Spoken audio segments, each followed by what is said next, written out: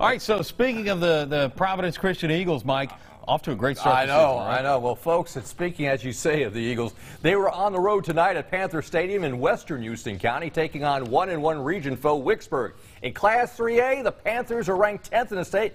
Governator, let's get that video on y'all's TV screen. We picked this one up early on. Eagles leading 14-0. That was Eagles QB George McClintock. Pretty deep. Isn't that nice? Pretty.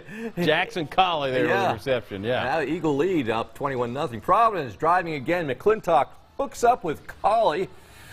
Second time for a big first down. Now this moving up. McClintock, who is having a fantastic season, Ben, keeps it for himself.